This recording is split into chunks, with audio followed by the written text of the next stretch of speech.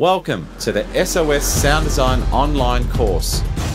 Learn how to make your own sounds on any synth, create unique sounds using samplers and effects, and create sound design for film, TV, and video games. Based on the acclaimed sound design course at School of Synthesis, there's over 300 minutes of content, 27 lessons, the award-winning Carbon Electra software synth, and assessments and exercises for each module. Enroll now.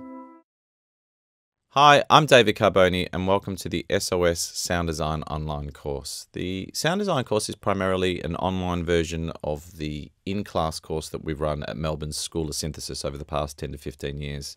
It's a popular course and it's really about being able to create the sound that's in your head using synthesis, being able to use a sampler to further extend that sound, create unique sounds, and what it's like working in the sound design industry and what types of skills are required and what types of software we use. The course is broken down into 4 modules. The first one being what's the basics of a synth, what's an oscillator, what's a filter. The second one is more about modulation, different types of synthesis. The third module is really about sampling and how we use a powerful tool like a sampler to create any sound or manipulate any sound and make it utterly unique.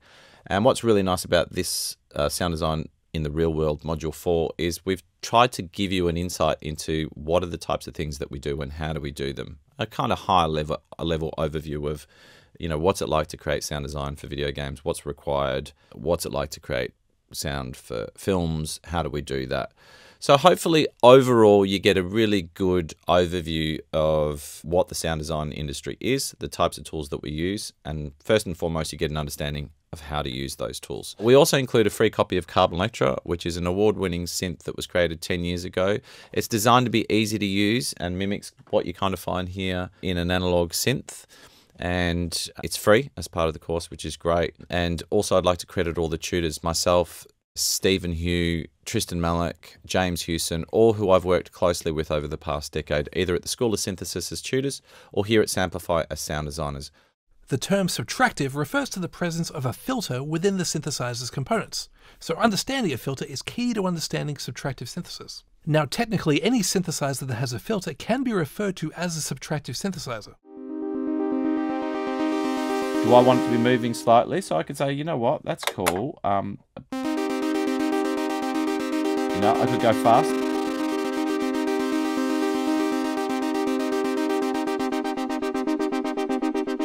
So the LFO is just slowly moving that down.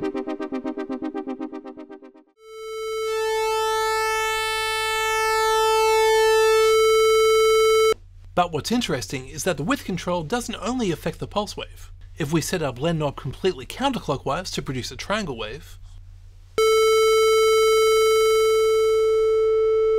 now the width control turns our triangle wave into a sawtooth wave.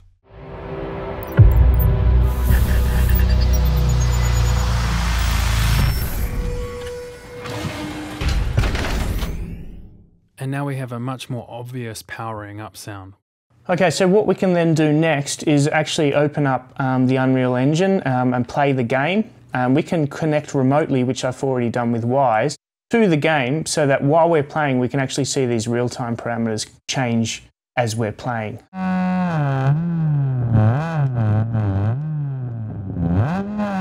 Here, now with that bass running slow, this sound is going to last forever. Here we go.